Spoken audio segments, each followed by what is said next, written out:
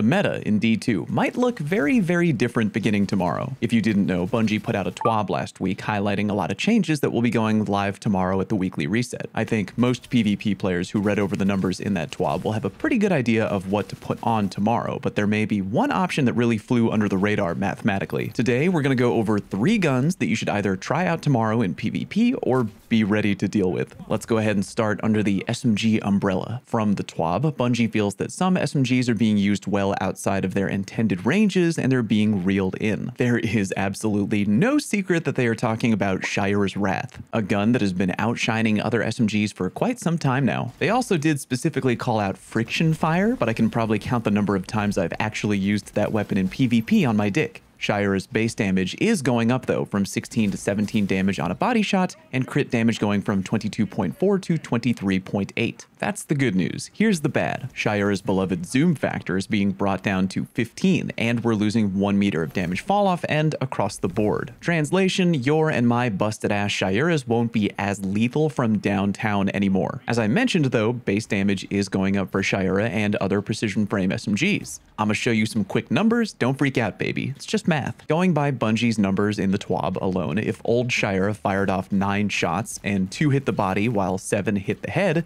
you would be doing a grand total of around 188.8 damage, which ain't killing a ton of people in PvP with the current high resil meta. Don't have an updated clip yet because the update drops tomorrow, but new Shira fires off those same 9 shots and deals instead a whopping 200.6 damage, which should be enough on paper to kill literally anyone in PvP. Hell, even with 6 shots to the head and 3 to the body on new Shira, you would be dishing out 193.8 damage. Not quite enough to kill anyone, but definitely enough to kill plenty of Guardians in PvP. However you slice it, Shira's range is getting cut, yeah, but the lethality is going up at mid-range come tomorrow. But that's not even the SMG we're here to talk about. It's actually Teraba. Teraba is going to be affected by the general damage falloff change of just 1 meter, but that is it. It ain't getting its damage brought down like lightweight frame SMGs are, and it's not getting its zoom cut like precision frames are. Teraba is already a filthy weapon in PvP right now, capable of achieving an absurd time to kill when Ravenous Beast is activated. Not to mention, it's one of the only weapons maintaining the now uber rare SMG zoom factor of 16. I know if you're a new D2 player, a lot of SMG users harp a lot on zoom, but it really is important on SMGs, and with Teraba being one of the only remaining 16 zoom options,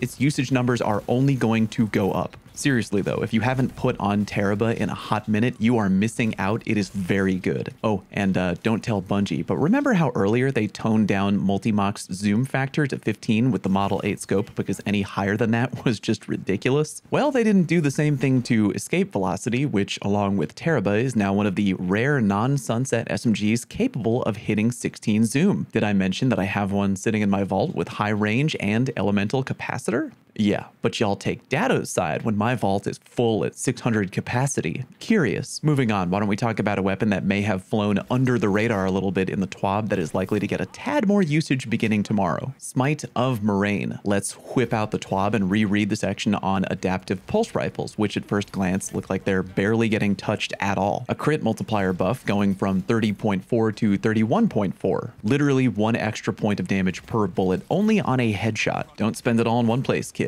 Bungie points out that should allow a weapon to 2-tap enemy Guardians in PvP, but only if they're below tier 4 resil. I'm pretty sure that when I read through that change and made a video on it last Thursday, I commented something along the lines of, yeah, who gives a shit? Only serial killers and people who pour milk before their cereal are currently running below tier 4 resil in PvP right now. More resil equals more unflinching, and people are running high resil a lot these days, especially if you play Titan, which is currently very good. However, I didn't think to crunch numbers on damage perks. And yeah, I know, at the high end, big beefy perks like Kill Clip are always very easily going to put you into 2-tap territory on an adaptive frame, no problem. But what about smaller damage buffs? Coming in way at the bottom, even beneath level 1 Rampage, Adrenaline Junkie, and Swashbuckler. Each of them have 5 overall tiers of damage. You can ramp all the way up to tier 5 with a grenade kill for Junkie or a melee kill for Swash, but weapon kills give you 1 tier of damage per kill. Tier 1 for either perk gives you a teeny tiny 6.6% damage buff, minimal AF. But let's do a little math. With the old PvP numbers, 2 headshot bursts with an adaptive frame rifle comes out to a grand total of 182 2.4. Now take that number and hit it with a 6.6% damage buff from either Swash or Adrenaline Junkie, and you get 194 damage. Not terrible, but you would only be 2-tapping Guardians with lower Resil. Now let's take a look at the new numbers, what we'll be getting in-game beginning tomorrow. 2 headshot bursts with an adaptive frame will come to a new grand total of 188.4. Slap a 6.6% damage buff on that bad boy, and you come up with 200.83. That should be enough damage to literally 2-tap any unshielded or unbuffed Guardian in PvP, even if they have 10 Resil. And while, yeah, some adaptive frames are no stranger to the land of 2-tapping, see Kill Clip Last Perdition, Junkie and Swash are nice because they don't require reloading before getting that sweet extra damage. Yeah, Rampage behaves the same way and could always 2-burst at level 1 with all headshots, even right now. However, Rampage has a maximum 3.5 second duration, kinda short, whereas Junkie and Swash have a default duration of 4.5 seconds. On top of that, if you have a crafted pulse rifle with either enhanced Junkie or enhanced Swash, that duration goes all the way up to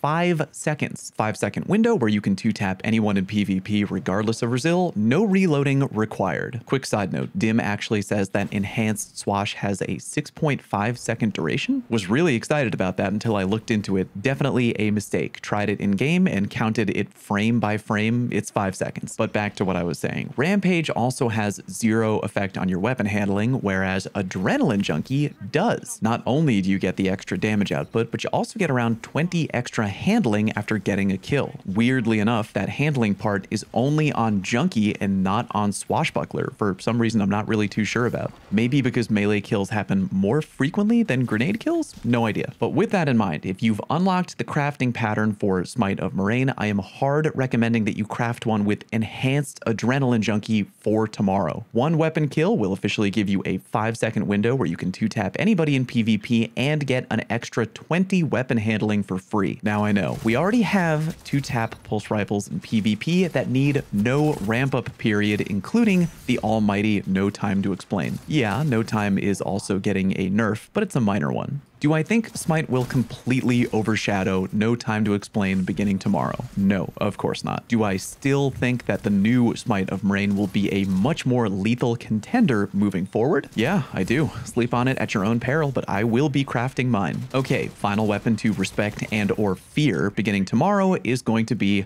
Drang. This literally goes double if you play only on console. In recording filler footage for today's video, I was shocked at how easy it was to rack up kills with my crafted Drang. Even though I hadn't really touched it in weeks, I want to say, I was routinely outgunning people on PC at mid-range who had hand cannons, SMGs, even shotguns. It's by no means an invincible primary, but Jesus God almighty, it's so easy to use well. Real quick, back to the TWAB. Like SMGs, sidearms are a particular weapon type that thrive off of good range and high zoom. Most sidearms that don't have good zoom are very dependent on having rangefinder. Bungie has now come to the realization that rangefinder is essentially too good of a perk in PvP and are removing the auto-aim fall-off bonus come tomorrow. However, with the rangefinder change, Bungie thought that sidearms were hurt particularly badly in new playtesting. To make up for that new shortcoming, sidearms are being given a 30% extra auto-aim fall-off distance. I would like to point out that the vast majority of sidearms across the board come standard with a zoom value of 12. If you add rangefinder on top of that, you can pretty much bump up that zoom value to 13, give or take. Drang has a default zoom value of, drumroll please,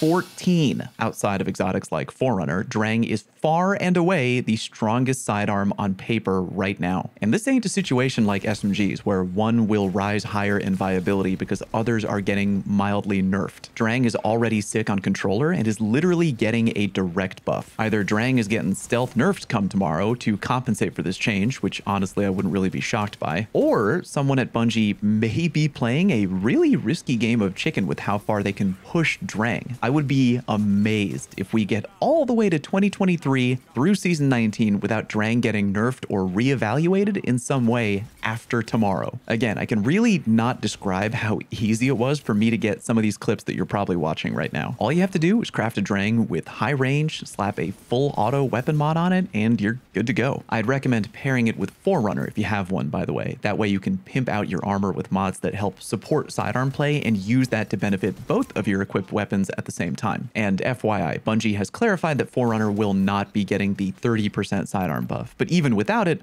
Forerunner is really sick. Come by my stream tomorrow. Yes, I stream, and tell me what you think when we're able to get our hands on the new changes. Festival of the Lost should also be live by then, so I'll probably be fiddling around in there too. Subscribe to my channel if you're new and like today's video. Great way to support my channel for free. Thank you very much for watching, and I'll see you on stream.